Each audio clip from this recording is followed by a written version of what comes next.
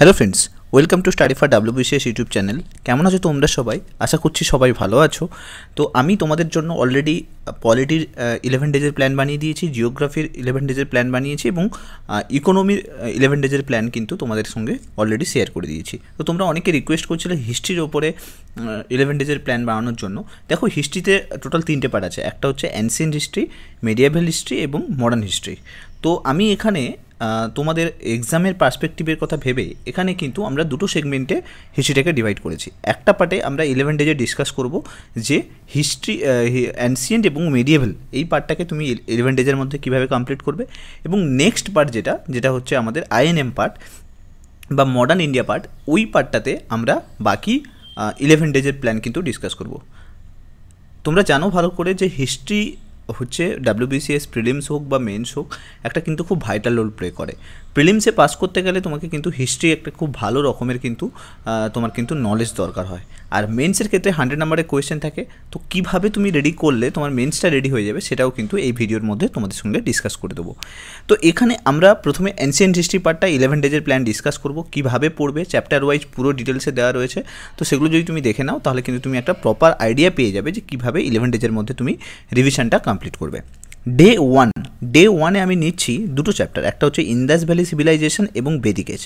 দেখো, এই পার্টটাতে মেইনলি প্রিলিমসে এবং মেন্স দুটোতেই কিন্তু কোয়েশ্চেন দেয়, ঠিক আছে? প্রিলিম মেন্স তুমি দুটোতেই কোয়েশ্চেন এক্সপেক্ট করতে পারো, এবং প্রিলিমসে তুমি ইন্দাস ভ্যালি সিভিলাইজেশনের উপরে কিন্তু কোয়েশ্চেন পাবে।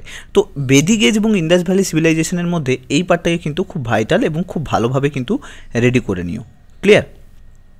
এই পার্টটাতে যতটা সম্ভব ডিটেলসে যাওয়ার চেষ্টা করবে। ইন্দাস ভ্যালি সিভিলাইজেশনে বেদিক এজে এতটা ডিটেলসে না গেলেও হবে, বাট ইন্দাস ভ্যালি সিভিলাইজেশনে একটু ডিটেলসে যাওয়ার চেষ্টা করবে।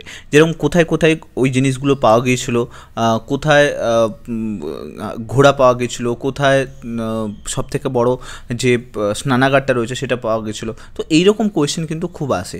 তো এটা তোমাকে পড়ার সঙ্গে সঙ্গে MCQ প্র্যাকটিস যদি করে নাও তাহলে কিন্তু একটা বেটার আইডিয়া হয়ে যাবে। ওকে, এরপরে আসছি ডে টুতে যে দুটো জায়গা তোমাকে ভালো করে রেডি করতে হবে সেটা হচ্ছে প্রোটেস্ট মুভমেন্ট এবং মৌরান এম্পায়ার।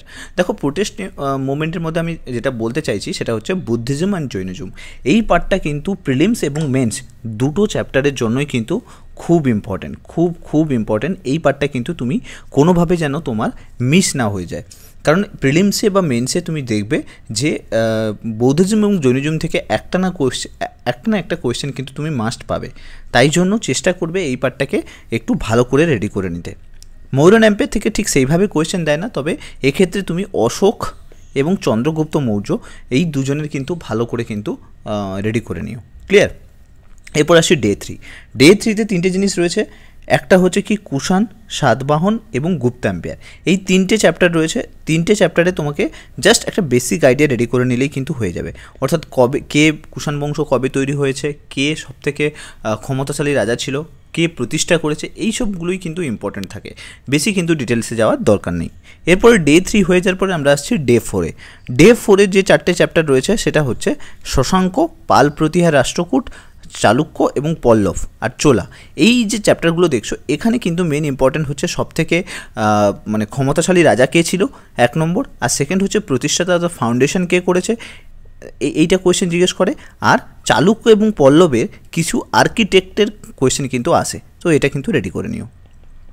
ওকে, আচ্ছা, এরপরে আসছি ডে 5 এবং ডে 6। অ্যানসিয়েন্ট হিস্ট্রি কিন্তু ডে 4 কিন্তু তোমার কমপ্লিট হয়ে যাওয়ার কথা। খুব ছোট্ট করে সংক্ষিপ্ত নোটস যদি বানিয়ে রাখতে পারো তাহলে কিন্তু মেন্সের সময় তোমাকে কিন্তু খুব হেল্প করবে। এরপরে আসছি ডে 5 এবং ডে 6। ডে 5 এবং ডে 6-এ তোমাকে যেটা স্টার্ট হচ্ছে সেটা হচ্ছে মেডিভেল ইন্ডিয়াতে দুটো চ্যাপ্টার তুমি ভালো করে দেখতে পাবে, একটা হচ্ছে সুলতানি আর একটা হচ্ছে মুঘল। সুলতানি সাম্রাজ্যের মধ্যে অনেকগুলো রয়েছে, যেরকম খলজি আছে, তারপর দাস বংশ আছে, এরকমভাবে অনেকগুলো ওখানে সাম্রাজ্য দেখতে পাবে। এই পার্টটাতে কিন্তু মেন্স থেকে কিন্তু প্রচুর কোয়েশ্চেন আসে, সো এই পার্টটা কিন্তু ভালো করে রেডি করে নিও। ওকে, আচ্ছা, এরপরে আছে ডে 7 ডে 8-এ। এখানে আছে মুঘল এম্পায়ার থেকে কিন্তু প্রিলিমসে কোয়েশ্চেন দেয়, মেন্সে কিন্তু সেইভাবে কোয়েশ্চেন আসে না। তবে গত 2-3 বছরে কিন্তু কোয়েশ্চেন এসছে, যেরকম আকবর থেকে কোয়েশ্চেন আসে, জাহাঙ্গীর থেকে কোয়েশ্চেন আসে, শাহজাহান থেকে কোয়েশ্চেন আসে, তো এইগুলো কিন্তু আসে। সো এই পার্টটাতে তোমার যদি একটা নোটস রেডি করা থাকে সুলতানি এবং মুঘলের ওপরে, তাহলে কিন্তু এই পার্টটার কোনো প্রবলেম হবে না। তো এই গেল টোটাল তোমার পড়াশুনোর টোটাল ডিটেলস, মানে কীভাবে তুমি রেডি করবে, ডে ওয়াইজ তুমি কীভাবে রেডি করবে। এরপরে আসছি ডে 9। ডে 9-এ তোমাকে যেটা করতে হবে, তুমি এই যে ডে 8 পর্যন্ত যা যা পড়লে সেখানে যদি কোনো কিছু তোমার পেন্ডিং থেকে যায় বা কোনো কিছু বাকি থেকে গেছে, সেই পার্টটা তুমি ডে 9-এ কিন্তু কমপ্লিট করতে পারো।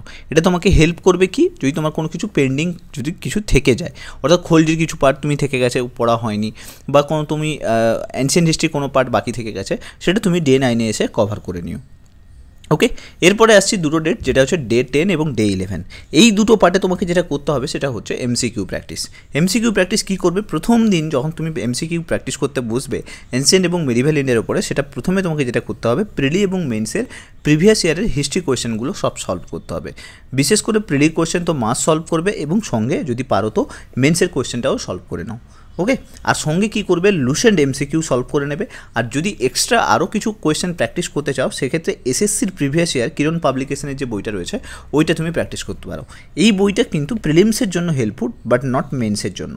মেন্সের জন্য তোমাকে যেটা রেডি করতে হবে সেটা হচ্ছে কৃষ্ণা রেড্ডির এমসিকিউ পোর্শন। কৃষ্ণা রেড্ডি বই পড়ার দরকার নেই, বাট তার পেছনে দেখবে প্রত্যেকটা চ্যাপ্টারের পেছনে কিছু এমসিকিউ রয়েছে। সেই এমসিকিউগুলো তুমি যদি সলভ করে নিতে পারো, তাহলে কিন্তু মেন্সের জন্য কিন্তু খুব হেল্পফুল হবে, কারণ মেন্সে ডিরেক্টলি কিন্তু রেড্ডি থেকে এমসিকিউ কিন্তু তুলে দেওয়া হচ্ছে গত 2-3 বছরে। এরপরে আসছি, আরও যদি তুমি ভালো করে মেন্সের জন্য অ্যাডভান্সে রেডি হতে চাও, সেক্ষেত্রে ইউপিএসসির প্রিভিয়াস ইয়ারটাও তুমি দেখে নিতে পারো। এটা গেল টোটাল তোমার এমসিকিউ প্যাটার্ন কীভাবে সলভ করবে এবং কীভাবে তুমি রেডি করবে।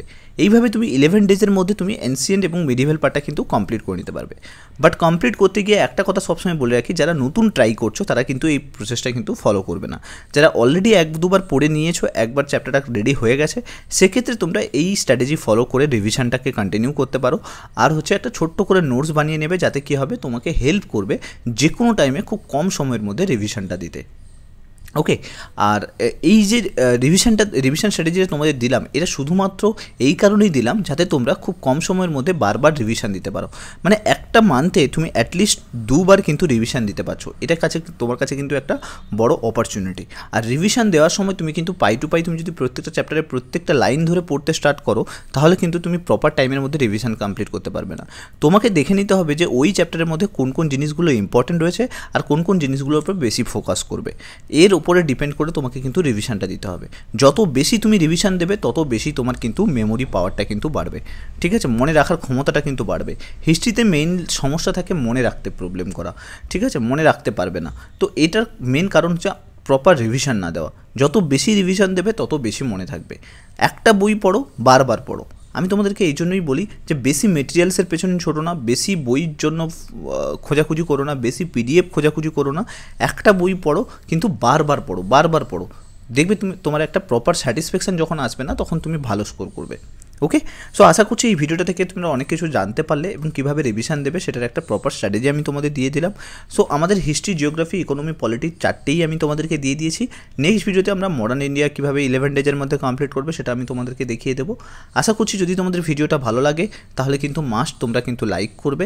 আর যদি তোমাদের কোনো সাজেশান থাকে, কোনো টপিকের ওপরে তোমাদেরকে ক্লাস করানোর থাকে, বা কোনো কিছু বলার থাকে যে কোন জায়গাগুলো কভার করলে তোমাদের হেল্প হবে, সেগুলো তোমরা মাস্ট কিন্তু কমেন্ট করে জানিও। থ্যাংক ইউ ভিডিওটা দেখার জন্য। নেক্সট ভিডিওতে তোমার সঙ্গে আবার দেখা হবে।